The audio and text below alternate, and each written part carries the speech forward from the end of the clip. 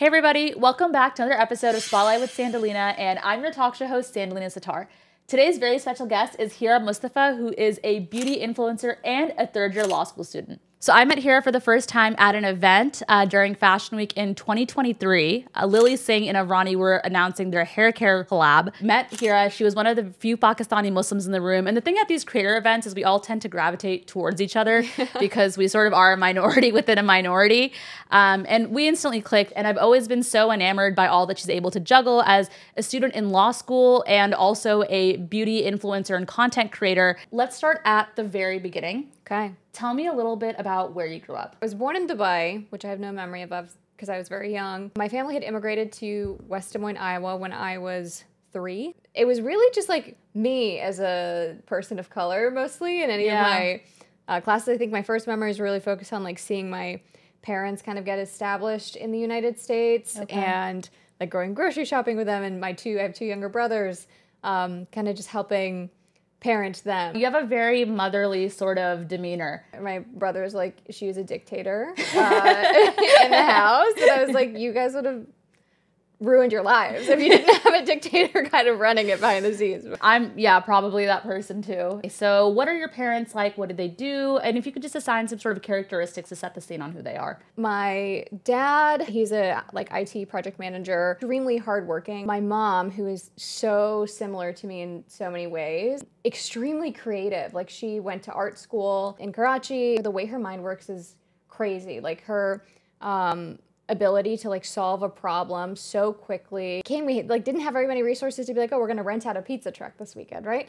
But she would like kind of get inspo from what the other kids who were more established than I would get, and she's like, how can I recreate it, make it bigger and better on a budget? Do you remember Libby Lou? No. It was like this place that girls went, and you would go and like they would turn you into a pop star or a princess. It was like all pink. It was like the place, but it was insanely expensive, right? You have to rent out these little outfits to be the pop star and the makeup and the what.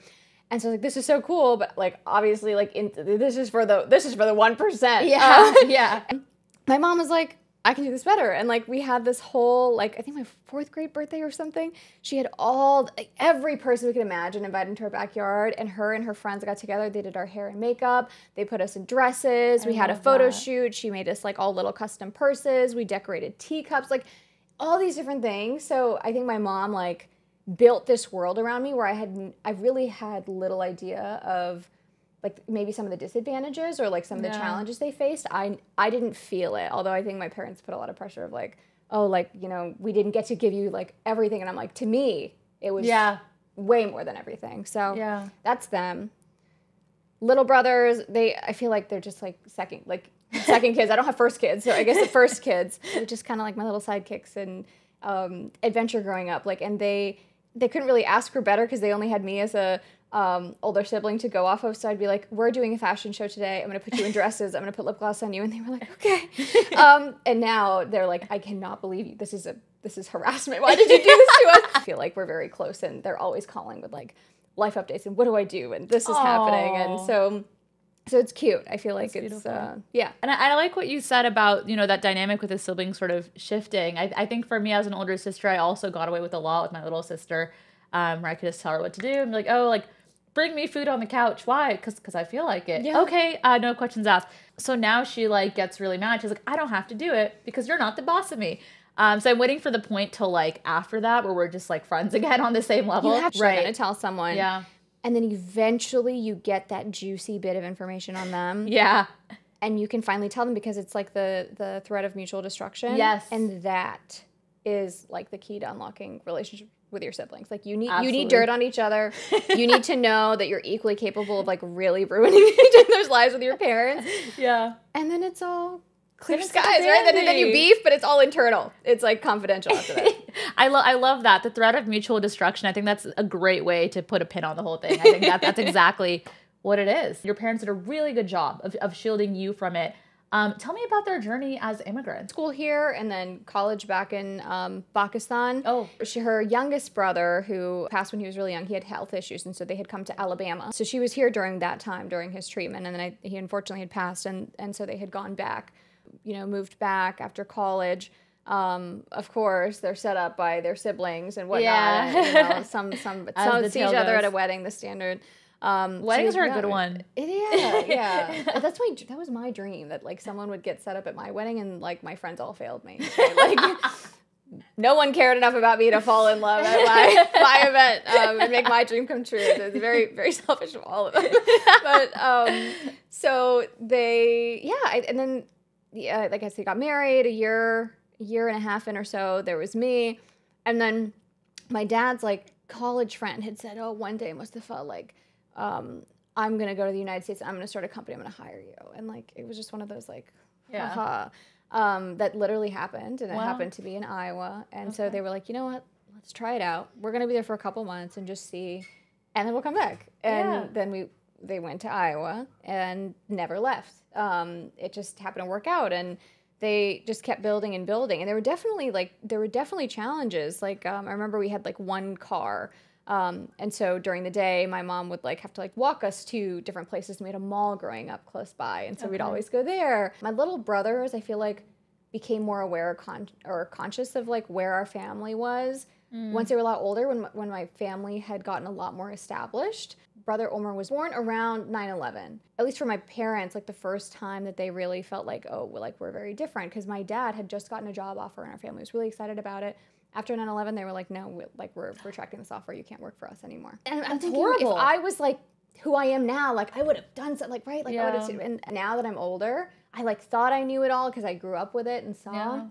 Brown dads always drop like these casual, insane stories that unprovoked, and they treat it like a hee hee ha ha. That it's like, wow, you didn't know that, and and one of the stories he told me that was like really like stuck with me. He was like, oh yeah, like one of my first jobs, the guy couldn't pronounce my name, Mustafa.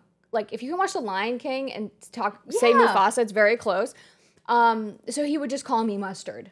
Mustard is crazy. Mustard is crazy. That's horrible. That's a fireable offense, right? Like that's like, you can't do that to people. And he was like, yeah, it is what it is. Risk of coming to a new country, not knowing exactly what they're getting into.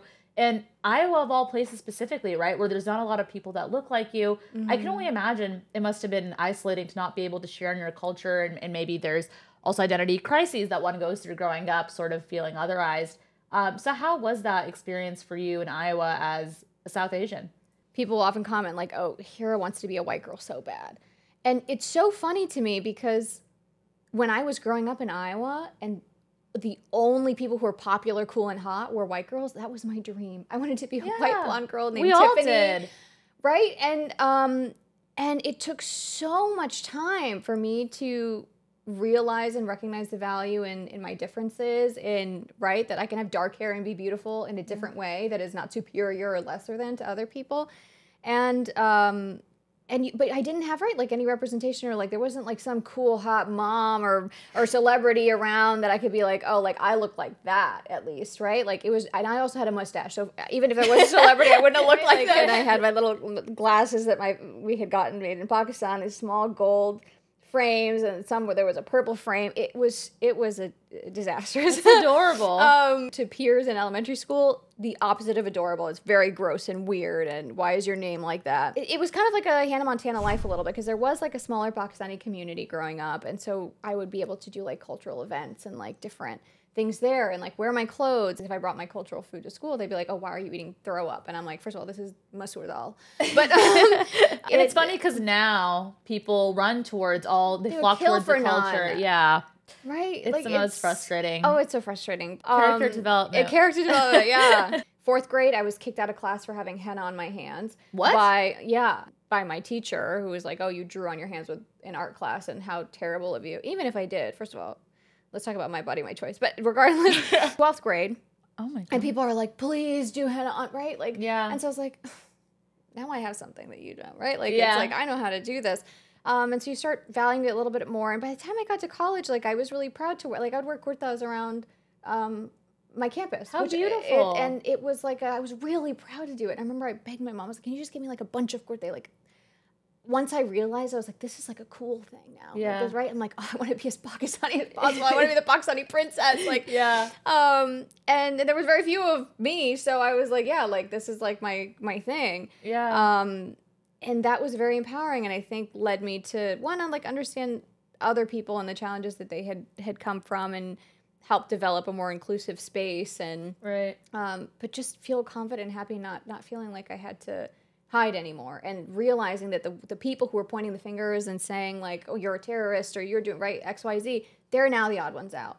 Yeah. So that turn of the tables was really transformative for me. Yeah, yeah. And I love that you talked about the change in the dialogue. I think how people that used to maybe be the majority in a lot of areas of America, now they are the bigoted minority. That, you know, well, actually, I guess I shouldn't say minority because we still have a lot of them out there. It is crazy that, you know, now a lot of times modern day social media culture will tell people that that's not okay. And I think that that's beautiful. And I also want to get into social media a bit later too, because I think that there's a lot of duality to it, right? It's a place for a lot of voices, which can be good and bad. But before we get there, you touched a little bit on your experiences in high school, in college. So tell me about your academic journey and what did you want to be when you were growing up? According to this like random paper from like kindergarten or something, it said lawyer, but then Wow.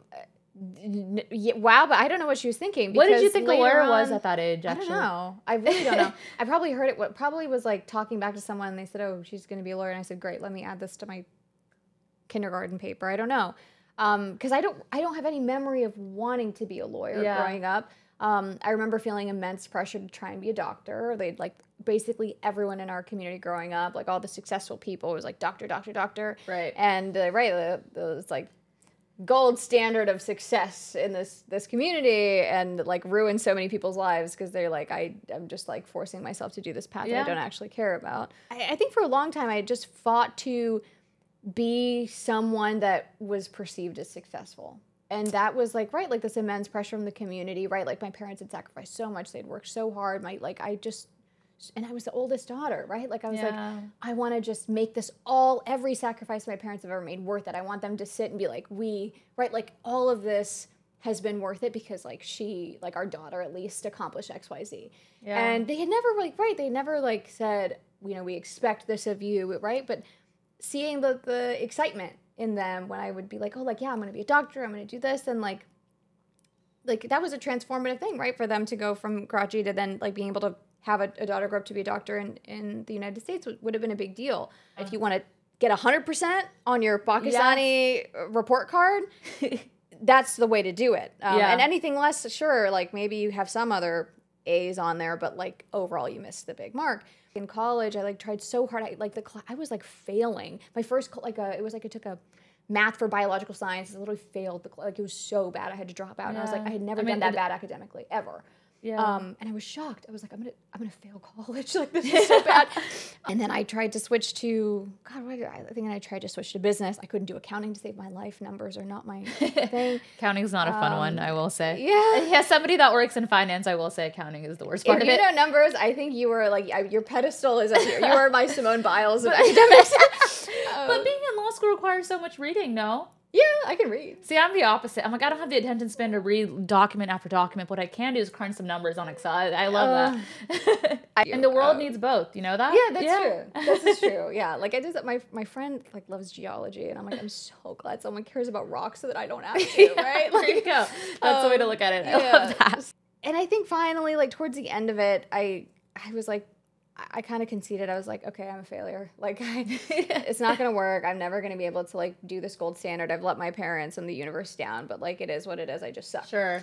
And, not true, but sure. Yeah. But, like, right, like, the thought in the head is, like, okay, well, like, biggest loser, let's see, what are you going to do now? Yeah. I had done improv comedy for, I did it all throughout high school and all throughout college, and that had been, like, a kind of a grounding thing. Like I had so much fun and so much enjoyment there. And I think that was like kind of an area, like the humor is kind of how I coped with a lot of these like different challenges and barriers. This makes a lot of sense because as we're filming this right now, I was like, I didn't know that you had so much like pizzazz and humor and firecracker in you. I had no clue. Yeah. And it makes sense now that you used to improv. I'm like, you are actually hilarious. It's almost embarrassing, right? To be like, I did this and now people are like, so you think you're funny. And I'm like, I enjoy making people laugh and I enjoy those moments, but your husband's a lucky man. You guys must be laughing all the time. Well, it's funny because partly why I married my husband is because he is one of the few people, let alone men, that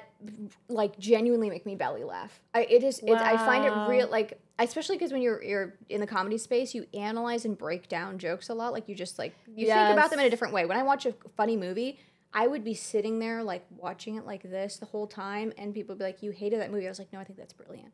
But I was analyzing the way they structured, right? And I'm just like in awe of how they created those funny moments. You're studying it. Yeah, I'm studying it. Belly laughing to tears. That's my husband. And people don't see that side of him because he is so shy and so quiet. And so people don't know. But he, like, the moments that I'm like, wowed by him are moments that we are just laughing together. So actually, I genuinely do think my husband is far funnier than I am, but people won't know it. So benefit for me. Wow, it's your little secret. Yeah. I love that. Yeah. Wow, that's so cute. So going back, to the college. So where did you go to school and what did you end up majoring in? So I studied ethics and public policy. Went to University of Iowa. Nice. I had like some business studies. I had to scrap together the business credits. So they had some random major that I could kind of build up adding on there. DIY. So DIY. Added that in there. And I think ethics and public policy was really, like, I had a profound interest in politics and like advocacy work. I ran for student body president in Iowa. Wow. And somehow this predominantly white institution said, that's the one. Wow. And they elected me, which was crazy to represent, like 24,000 students in the Midwest, in Iowa of all places, and look like me, which was really, really crazy. And to this day, like, something I am so proud of. But I think Iowa was really such a huge training ground. Think like a white person, right? Like the way that you negotiate, the way that you stand up for yourself, the way, right? It like gives you some audacity. Yeah. Because if you don't have that audacity, like, you're left in the dust. Exactly. You get left behind. Yeah, and it seems like being like, I'm sure like finance is like a heavy male dominated industry, right? Like, yeah, it is. Thankfully, now that I work in beauty, it's there's more. Well, the finance team's still more guy, but you know, I think there's more women in this space. But yeah, no, to your point, back when I was on Wall Street, I had to learn how to navigate all these different men. You know. Yeah. So, yeah. And you have to, right? People stop using so many exclamation points so that they get taken seriously. Yeah. So but those are things that you don't necessarily learn, those little things, right? Until you're in that environment. So for me, I grew up around a place where I would be the only person who looked like me. And that trained me to then have the audacity to ask for more. And I see that now in like the way that I can negotiate brand deals or the way that I can stand up for myself or argue with people. I think it lends a lot into law as well. To have the audacity to stand up and speak up and say absolutely not to someone, which I think especially for like Desi women, right? That's it's like hard. Absolutely the opposite of culture. So it's like shut up, be quiet, and like sit with your legs closed. Yeah. And bend over backwards for other people and never complain about how much you're suffering, but do suffer, please. Yes. And I love that you're saying that you kind of had to go against the grain and say, no, you're gonna be the leader that you were meant to be in this world. Yeah. And you're gonna go for it and lead all these people that look nothing like you. And you have to learn how to talk the talk, walk the walk. And I love that you had that experience at such a young age. I mean, college is relatively young, right? Yeah. When you go through the grand scheme of life. I have a theory that student government nerds all find each other in the real world. So you're sitting with one. Oh my God! Of course. It makes a lot of sense, right? When you connect all the dots. Yeah. But no, it was a bit different for me because the student body that I was never president, but I was, part of cabinet. And that's awesome. The student body I was representing actually did look like me because I was, in the Bay Area for high school and college. And I just can't imagine. I just don't know how you did it. Like, I'm just trying to put myself in your shoes, running the elections and campaigns that I ran to win office, but with people that didn't look like. That's really scary. Even during my term, they like tried to impeach me. There was like a petition to like impeach this girl. She's whatever, like anything disagreed with. Like people would villainize me in such strange ways, right? Yeah. Like I remember I had like I had written this dissent of like I'm vetoing this thing and here's my reasoning or whatever. Like it's like so meaningless now. You look back, you're like, why were we beefing about such a stupid thing? But I remember someone had stood up during the Senate and we were exactly supposed to sit in the back and be quiet as to not influence. And I remember this girl stood up and she was like, what President Mustafa has struck fear into the hearts of our constituents, and people are scared of her. And I was like, whoa, what? Why is it me? Like it was just so. I was like, what is going on? It sounds like there was a target on your back. Yeah. And in many ways, I felt like there was a target on my back, but also I was like, it's not new. So it is what it is. I know you were in consulting as well, and now you're in law school. So just give me a high level. What were you doing as a consultant, and where were you working, and all that? So I was working at Accenture. I did a lot of change management consulting work, and it was all about people. I feel like everything that excites me has to do with people and how I can impact, like see a person that I'm impacting.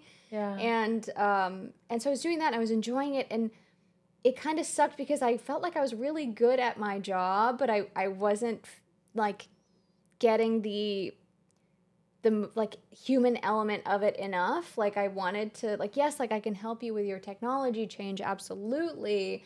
But like this is not something that once it's accomplished is going to move me to tears in pride. Sure. Right. Yeah. And at the same time, right, like I'd be in my meetings and I would see, I was supposed to move to Minneapolis. I moved there for 1 week. The pandemic hit. I had to move straight back to Iowa. And George Floyd's protests, right? All of that was happening literally on the street that I would have been living in if I had stayed in Minneapolis. And so I'm looking right at the news and I'm seeing the apartment buildings I would have walked past on my way to work, all of this stuff. And I felt so helpless. I was like, what? Like, I'm like helping with like technology stuff and like the world is burning. Like there's so many things going on. There's so many people that need help. And I'm sitting here like, I have nothing to offer this. And that, it was so different from college because I was always on, right, like I was on stages arguing for people and writing speeches to like fight for change. And then that all of a sudden, right, you graduate college and if you're not working in politics or public policy, it's like gone. And that was, I was like, what's the point of me? Like, what am I really doing? And so at that point, it was like, okay, like I need to consider law. My husband, had come into my life at that point. And we had connected on our shared like care and interest of politics. And like he was just like, it's very clear that you are like there's like a pull to you of something different. And so I ended up applying to law school and thinking like I'm gonna go work in like social justice realm and do all of that. And then I got to law school and you learn quickly that it's like very challenging to have a livable wage and do those jobs. It's also just gut-wrenching work. And I was like, okay, and so as I'm looking into this and trying to find a balance, a year before I had started law school, I had started social media. It was a time when my husband and I were talking. We weren't even even boyfriend girlfriend. Like we were talking at this point, and he had to study for step 1 or some medical exam, something. And I had my job at Accenture that I was working virtually. And then after that was done, I had nothing to do, and I honestly just felt kind of like a loser. I was like, wow, like I have this job, whatever, but like. After I'm done, I just wait around for a man to text me. Like I was like, no, I can't be like, I didn't like it. And so I was like, I need something, but it was hard, quick because comedy was taken away. I didn't have I couldn't be doing this during COVID, right. So the things that usually that I'm like, this is what I do, that is part of me was taken away, and so I was like, God, like this is embarrassing. Like, I don't want to feel that way. And so I said, what could I be so excited about to do that I don't spend every time thinking of like, oh, like when is Ev going to be done with his thing so that I can like, we can talk again. Because I enjoy talking to him. And so I started doing content and not even with no big plan or dream. It was really like, I really always enjoyed being an entertainer. I loved telling stories. Yes. I loved talking to people. And that was hard to do during COVID. And just started sharing little bits and bobs of, my life, makeup, skincare, whatnot. And it was so rough at the beginning. It was so embarrassing. Getting started is the most painful and embarrassing part. You have to do it, but it's so on social media. It's because then people are seeing it, and you know what goes through? Oh God, she wants to be an influencer. She's Scroll. Trying so hard. Yeah, no, it's the worst. It is the worst. I hate it. It sucks. It sucks so bad. But then when it works, everyone's like, oh my God. So so I'm doing content, doing social media, and I started developing this platform as I was like applying and started law school and just started sharing little bits of like moving to New York City and being a woman in this field and just life, like just what I would call my friends about at the end of the day. If they were busy, I'd be like, let me tell the internet. And they, for whatever reason, listened. And it was, I realized that I think the thing that I was really craving in my career or in my life was the ability to talk about things that I care about and be able to, one, bring awareness to other people of things that I care about, and to move them in some direction to either take action, to vote, to change how they act, to have a conversation, whatever it is for them. And now that I've had this, and you, like, it unlocks the entire world, right? Like, you talk about these things, and no, I don't think there's, like, another job that I could have that would give me, like, this amount of reach and allow me the flexibility to talk about whatever I care about. I don't have to pick one issue. I can talk about 100 issues. Yeah. Whatever is moving me on that day, that year, whatever. And that is so powerful. And to see then also, right, like, I just applied to this Sephora Squad thing. And oh, yes, I saw. Yeah. And so so people had written testimonials. I expected 5 people maybe to do it, several of them being my husband. And seeing, like, the responses, because people don't really comment nice stuff on social media. Like, people don't really take that much time. It's kind of weird, right? To be like, you mean this to me, and this is the impact. Like, people don't take the time to tell people. Forget, like, people on the internet, right? Like, you can think it, but it never really comes out. But people took the time to do that, and like, for the first time in, like, months, maybe over a year, I've, like, been reminded of the impact and, like, the lives that I've been in touch, or, like, the people I've connected with, or, like, what my role has been to someone else. Because you don't get an annual report. You don't have a boss doing social media. No review. You have haters, but you don't really have a boss. It reminded me why I enjoy this so much. So yeah, I feel re-energized to do that. And now I'm trying to figure out, because it does, like, it's such a powerful tool. Yeah. And you get insight into how the world works, and, like, with the upcoming election, right? Like, being able to talk about things, Supreme Court cases, right? Like, you hear buzzwords and headlines, but, like, what does it actually mean for me, for you, for the guy walking down the street? To be able to take such complicated language, right? This is, like, such a gate-kept subject, the law, like, right? Like, if everyone could understand the law, we wouldn't have to pay lawyers as much as we do, right? So of course we have an incentive to be like, oh no, it's too complicated, pay me $800 an hour to do it for you. But no, I think it's so important to make these things that impact people day to day accessible, and feel like, wow, like, I do have a stake in this, and there is an action I can take that's going to be meaningful. And so it is an important part of my life still, and I want to, pass the bar and be a practicing lawyer. And now I just have the brilliant task of trying to figure out how these worlds will collide and kind of mix together. I think they'll come together in a very beautiful, serendipitous way. We don't know what yet. I hope. But please come back and share it, because it sounds like you've taken all these different passions from these different realms of life. And I said this to you off camera too, but I really feel like you're like an Elle Woods. Like, in a way, like, you have this, like, beauty and charisma, and you dress well. But you also have this, like, very driven part of you that wants to go after success, in a much more level-headed way than Elle Woods, I will say, if that means anything. I did not submit a bikini application. Yeah, no, I didn't. My parents would have killed me before I would have gotten submitted.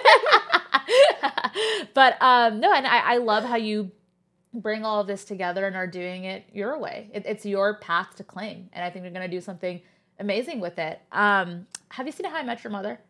No. Okay, well, there's this character, Marshall, and he goes through a journey. He's not nearly as multidimensional and multifaceted as you, but he is a very simple kind of guy. And his biggest thing is he goes into law school wanting to be an environmental lawyer, because his biggest thing is wanting to save the planet from climate crisis. And he gets to the other side, and then he starts looking at how much different jobs pay. And he's like, oh, okay, corporate law it is. And he does that, but it's only for so long until he completely loses his ability to show up to work. And then he quits and does something that's, more... I think he does actually end up being an environmental lawyer at some point. I don't know. I'm rewatching the series right now. I forget what happens at the end. But I'm at the part where, he's doing that. And it's a different sort of life. There are ways, I would imagine, for somebody that's as entrepreneurial as you to carve out your own path that sort of, pays the bills, but also brings in your love for beauty, content, connecting with people, right? And also just your raw ability to understand and analyze information that most people don't want to do. Like, I'm one of those people. It's like, I don't want to read this document. So, yeah. Yeah. Well, thank you for saying that's very kind. And also, I think as you were even just off camera, just being like, your description of me was so, I don't know, you were like, oh, like you're this multifaceted person and you have like, right, like this beauty and academics and all this. And I think it was like kind of a mental check for me, because I feel like I've been really hard on myself. Like I've been talking to my husband, right? And he is like, oh, like you're going to graduate law school soon. And I was like, it's dumb. Like I like, it's not a big deal. It's not a big deal to me. And he's like, this is a big deal. It's really important, right? And I was like, it doesn't feel like anything to me. And but like for a couple years ago, I'd have been like, oh, that's great. And like so many times there's like these milestones or whatever. Yeah. Like it's hard, or maybe it's like part of like, right, like being this, you don't sit and think about, oh wow, good job today. Like stuff, pat on the back. Yeah. No. And it seems like you fight so hard to get to like a milestone, an accomplishment, and then once you get there, you're like, oh well. Yeah, what crickets. now? Like what now? Like what else, right? Like I feel like every time I achieve something, I think if I can do it, it's really not that special. And it's like, does that happen to you? Yes. It's such a mean thing to say, but it feels so real. It's really, I think there's a few layers to it. I think the first one is, I do think, this is something my dad tells me. You know, I tell him like, you know, I did this thing, I have this accomplishment, blah, blah, blah, but Dad, I don't feel like, I don't know, I can't spend too much time thinking about it. Like I want to do the next thing. Like what's next? And he always reminds me, he's like, you have spent so much time climbing the mountain that you never look down at all the people you've passed on your way up. All you do is look up. Yeah. And you keep wanting more. And he's like, that's a beautiful thing. But take a second sometime. Just look down. Just take a peek down. And I'm like, no, I don't want to do that. I'm not narcissistic. I don't need to pat myself on the back. I'm fine. But I think it's a really interesting thing. And I love what you said about you're getting to this point. It's a big cusp in your life, in your journey, right? Where you're going to go out into the world after law school. And it kind of feels like it's not a big deal. And I that's exactly how I felt. Not that it's the same level at all. But when I graduated from college, like I clawed my way to get into Berkeley. And I was like, thank you. And I was like, you know, I'm going to do this. And same thing with Wall Street. I clawed my way to get into Wall Street.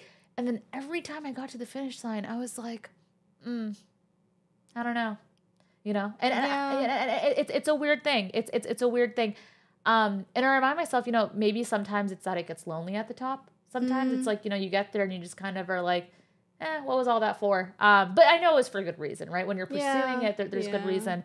And even afterwards, you can look back in hindsight. But there's moments of dissociation, is how I think of it, where you're just so detached from all of it. And I think that's part of the ebb and flow. And I want to know who all this happens to. Like, is it a South Asian women thing? Is it a women thing? Is it a us too and no one else? Right? Like, it is. It's like such a defeating feeling. Yes. I think it's an ambitious, perpetually ambitious people thing. Maybe I guess. Maybe that's what drives you to keep doing it. I feel like it also goes so much to like my self-worth, right? Well, there's that piece of it. If this is it, I'm done with anything I'm ever going to accomplish, right? Like it's like what's next so I can keep having things to feel proud of myself for. If any therapists are listening, let us give us a call. Freebie diagnosis here. I heard this from someone years ago, and I've tried to incorporate it into my life since. But if you think something kind about someone, you have to say it out loud. I feel like I just always do, and it's really changed my perspective on like people. Like sometimes I'm like, oh wow, like I think this thing you're doing is so cool. I'm so impressed by this. I'm sure you hear it all the time. And they're like, I've literally never heard this. Wow. And right, like part of battling that is also having a community or people that see you, and like right, like you're just, when you were getting ready to do the show, and I was just thinking, I was like admiring the setup. I was like, this is insane that you've been able to put this together and figure this out. My mind is so blown. Your Wall Street background, like to me, I'm like, this is like such a cool badass person. Wow. I think you're such an exceptional conversationalist. Like I'm like, this is the thing I'm gonna think about going to sleep tonight. It's just how in awe I am of you and how inspired I am. And I'm like, wow, like what bits and pieces of inspiration can I take to incorporate into my life? But so many times when people think that about us, they don't say it. And then we don't hear it. And right until but you hear the criticisms and all that, right? Especially when social media gets amplified, right? And, that's like a whole different piece. Yeah, and that's why like these testimonials that came in, I was like, I didn't know you felt that way. Yeah. And so many times we say all these great things, right? Like when people are gone or once they've made it to the very top and it's like, oh, I've been a silent supporter of yours for years. Why? Yeah, I say don't. But something. I know we have silent supporters, but like, I just like spit it out. If you like, their hair looks nice or they smell good or what, Yeah. like, if it's strangers on the subway, I just say it because you just never know. Like, people could be thinking it's their worst day, it's their last day. Like, you just don't know. You just don't know. It's been life-changing to just be very generous with like what I say, and I'm always truthful. I'm not just like coming up with stuff. You're to not making say. stuff. It's genuine. Yeah. You saying that about me, I was like, oh my God. I was like, stop. Don't be crying about this. I haven't even started recording.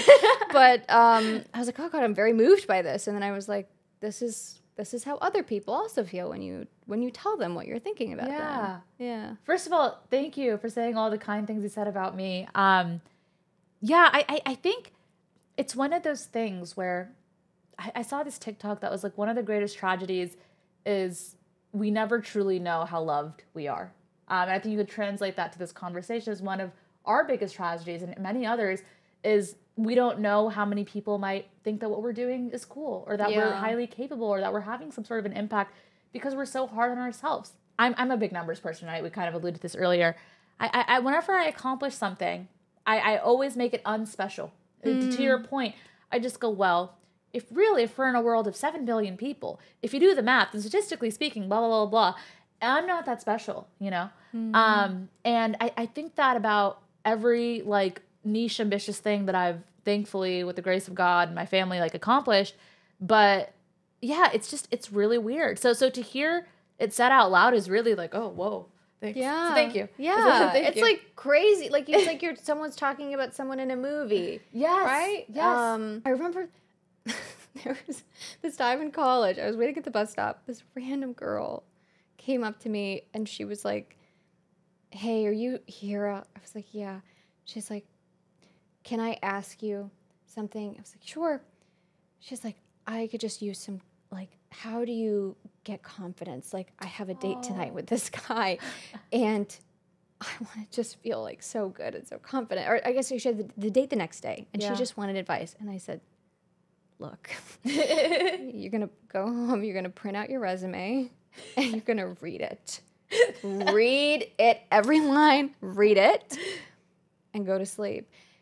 And she's like, why? I was like, no, like, really read it and think about all the work that has gone into every line and every word of that, right? And for some people, it's not their resume, right? Like, it's not about your academics and GPA, and all that, right? Sure, but it's yeah. Whatever it is, your stories, or like, right? Like, sometimes people have like happy folders on their phone where it's just like nice things people have said to them, whatever. Like, those things as like a real sit down moment and reflection of like, what did I really like?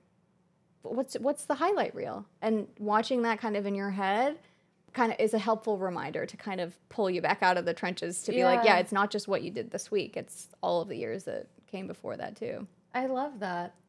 She had a great date after. She told me after. So good. So we've talked a lot about people and sort of dynamics, the thoughts that we have in our heads, the thoughts that we have about others. I think it's really interesting when you kind of pull all of that together when it comes to groups of people, right? Organizations, communities, things that we're both familiar with, right? With a history in student government and also having sort of these Pakistani and Muslim communities that we're brought up in. I want to understand, what is your relationship like with the Muslim community, the Pakistani communities, and how has that sort of shaped who you are in the present, in good ways and bad ways? So many brown women that I talk to have such complicated relationships with the people they grew up with. I think part of that is social, societal pressures. Some of that is immaturity because you are kids growing up with one another and trying to figure out how to balance life. And so I was very grateful growing up to have like a group of Pakistani girls to be friends with, to like be able to go to Eid dinner with, right? We'd go to IHOP or like there's little things. And that was really special. And I remember I have very fond memories of it when I was really young. And then I think as we got older, there was so many pressures of competition of like, who's going to get the best grades? Who's going to go to med school? Who's going to get the fanciest proposal? Who's going to, right? Like all these little things trickled in. And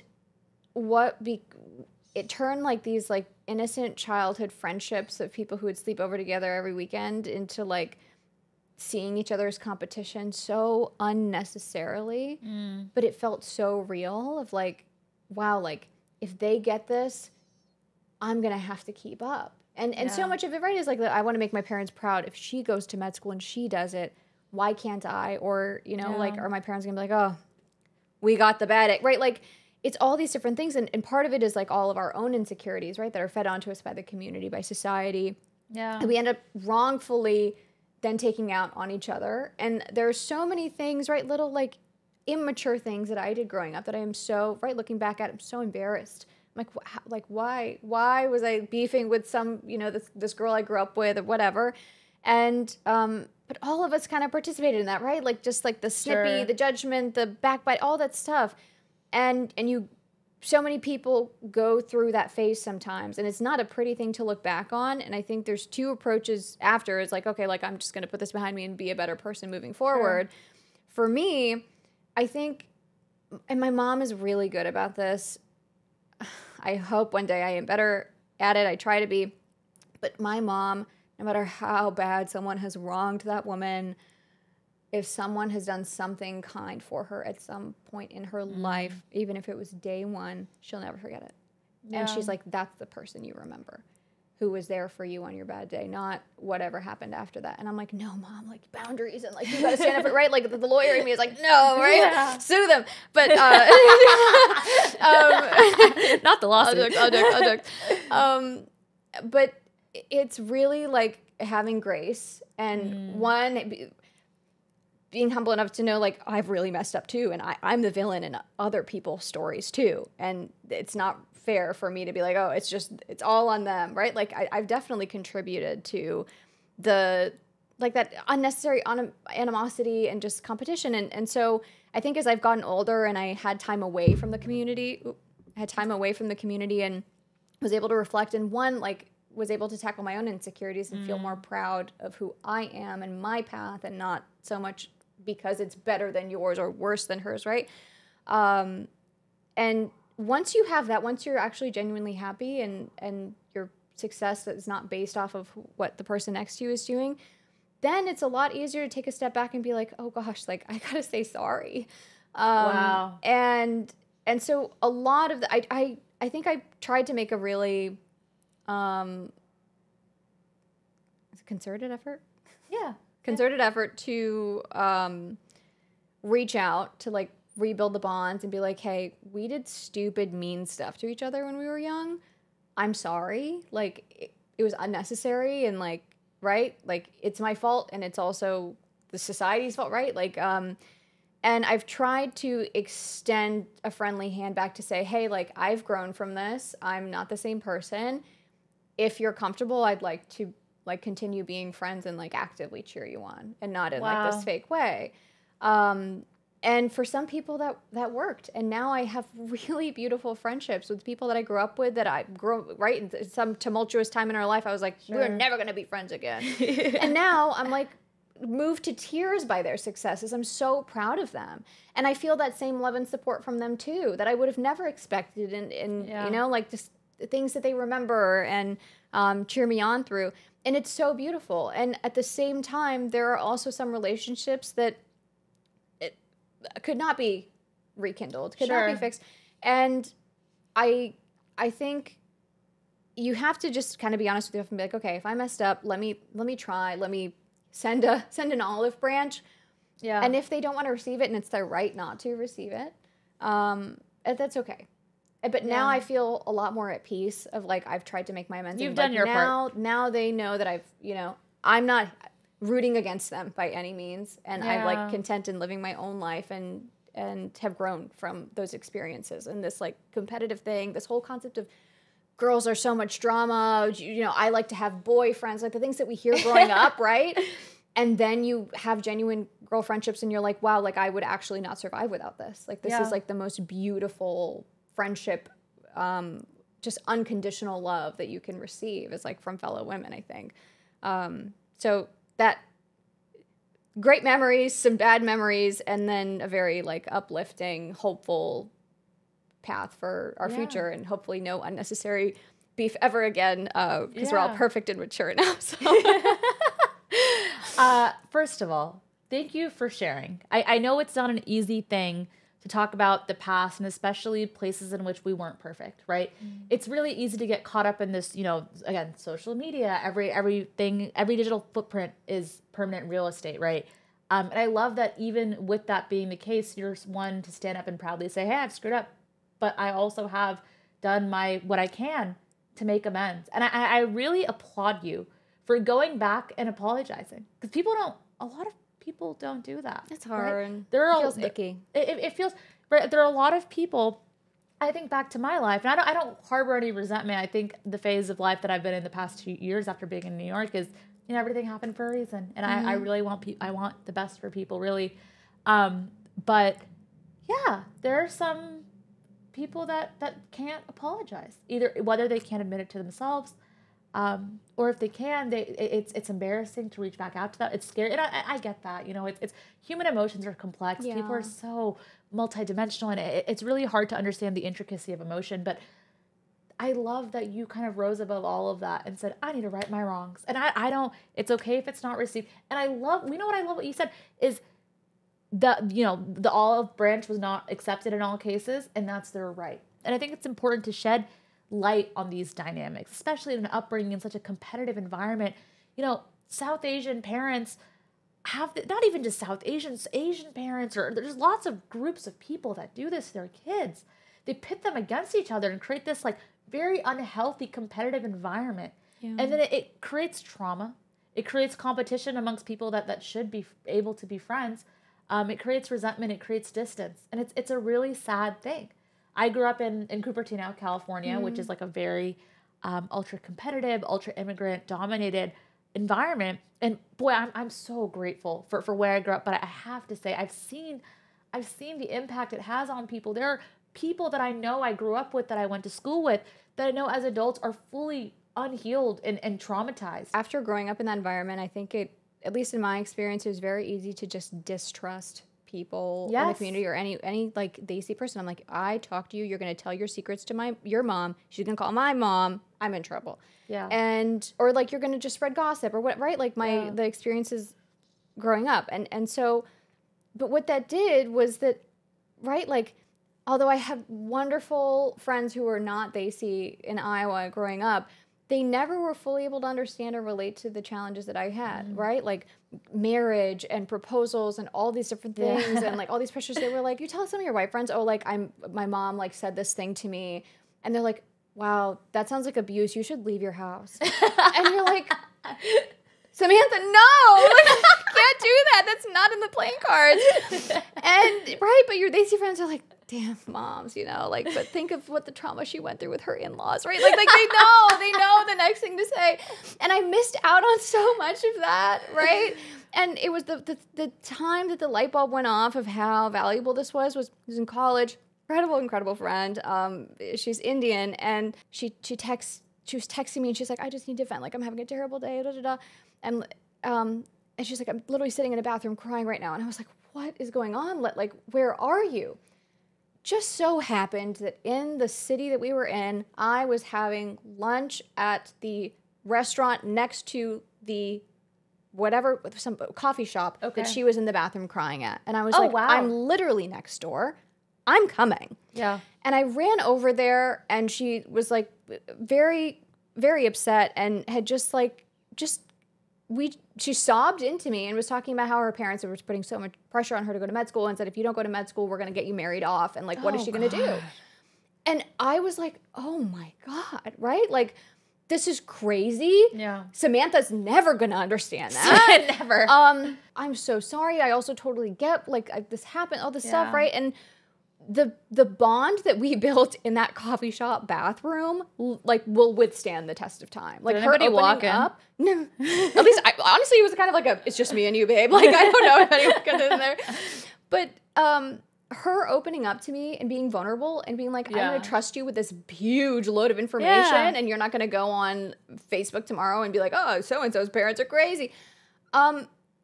Right, she was the first person that then I felt comfortable being hey, I feel these pressures. And she was there for me in a way that no one else could have been, because they don't know what it is like to grow up with our identity. And since then, I have been so much better about being more vulnerable and allowing the space for other people, and keep shutting my mouth, right? People will share stuff with me, and it's no one's business.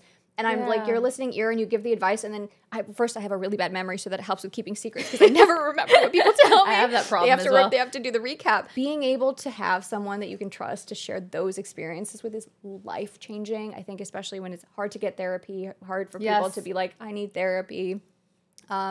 Those things are about as close as a lot of people get to having people being like, you're not alone and you're not crazy. Yeah. And I think we could, as a society, could benefit. And I think especially South Asian women, if we just are willing to be trusted and can be trusted and show that we're vulnerable. trustworthy and not gonna, do the auntie gossip thing that we've seen growing up. So. Yeah, they've saved me from many mental breakdowns in just one phone call. So I love that. So we're gonna pivot to a hot seat segment.